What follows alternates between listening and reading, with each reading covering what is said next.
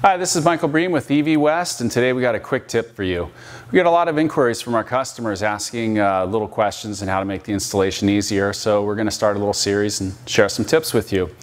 Today we want to talk about twisted pair or twisted pair wiring.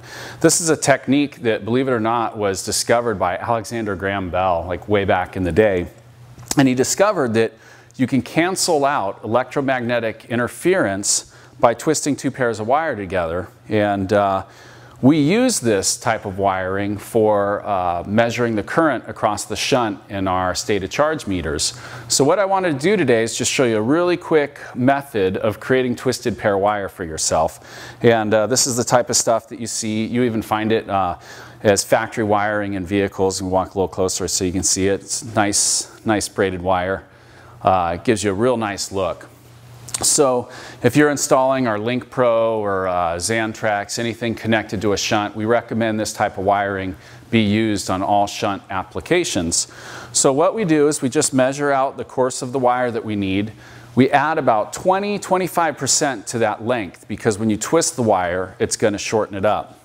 So you're going to go ahead, cut two pairs of wire. We use 18 gauge wire on most of this stuff, and just go ahead and cut equal lengths. Take your two pieces and put them in a vise.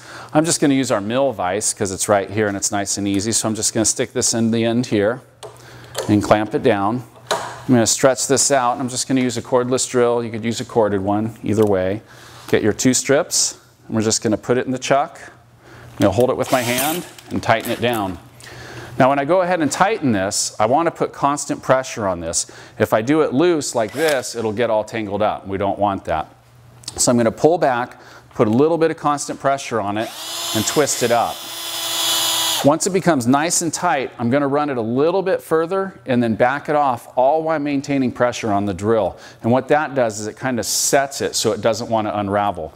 You go a little bit further, pull back, put it in reverse, loosen it a little, and then undo the chuck. And there we have our twisted pair, and you're going to have a nice clean signal for your current sensor that comes off of your shunt. I hope that saves you a couple minutes in your installation. And for EV West, today's quick tip, this is Michael Bream, and we'll see you next time. Thanks.